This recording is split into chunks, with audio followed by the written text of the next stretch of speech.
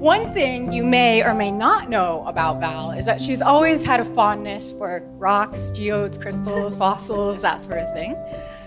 And very appropriately and romantically, Patrick proposed to her at a rock and gem exhibit in the Science Museum in Boston. Yep, show it off, show it off. So I was thinking about that and what it must have been like to have one of the most important moments of your life surrounded by all those gorgeous gems and rocks and crystals. And it struck me that, in a way, people are like crystals. Both people and crystals form in layers over time, and those layers merge and form together, creating various planes and angles, and each of them are different, right? Some are opaque, some transparent, some are more complex, some more simple. But what's really special about both people and crystals is that given their unique structure, whatever that amounts to, they each cast a unique pattern of light on the world. Over the years, I've got to see all of the layers develop that comprise the crystal. That is Valerie. There's Babu and Rooster, Princess Jasmine, the rock collector, the bucket hat orange Scooby-Doo,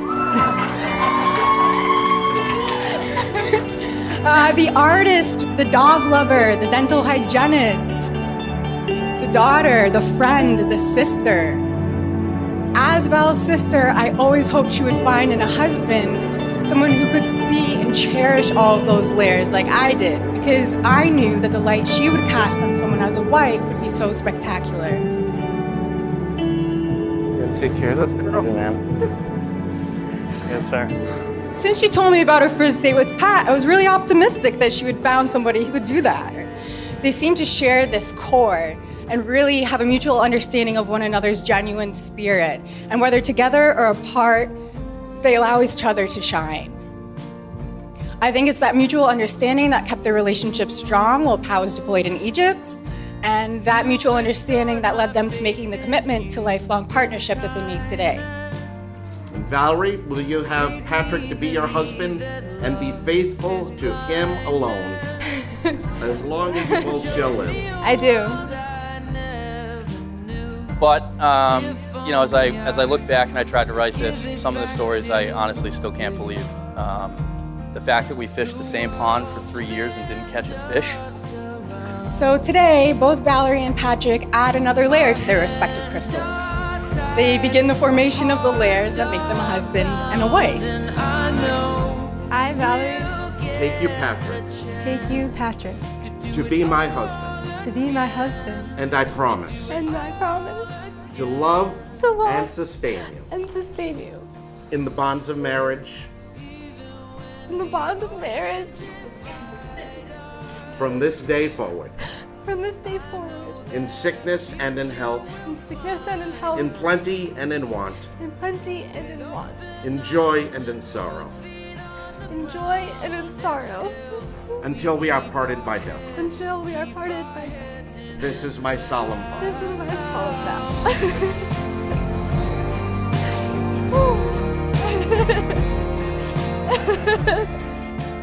So it is my hope that you will endeavor on a lifelong archaeology expedition of sorts, working to discover the intricacies of one another's structures and helping one another to develop in ways that will contribute to the beauty of the light you each cast on the world.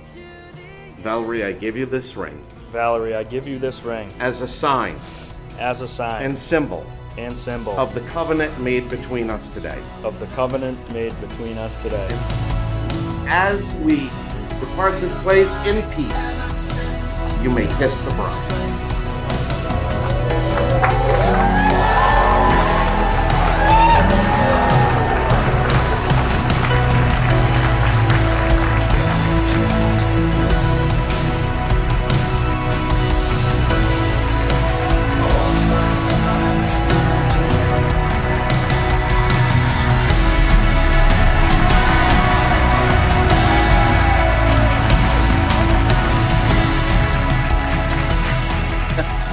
But living 3 miles apart wasn't the only thing that kept us close.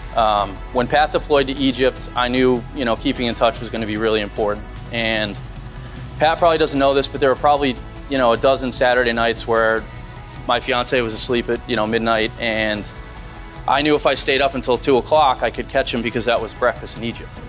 Patty was always a good sport, but he was pretty patient trying to find the right girl.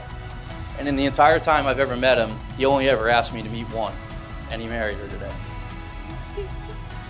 Val, you married the best guy I've ever met.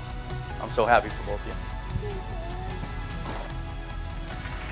Now and always, I wish you peace, beauty, joy, happiness, respect, compassion, teamwork, and love. Come give me a hug. Love you, guys. Cheers to our Mr. and Mrs.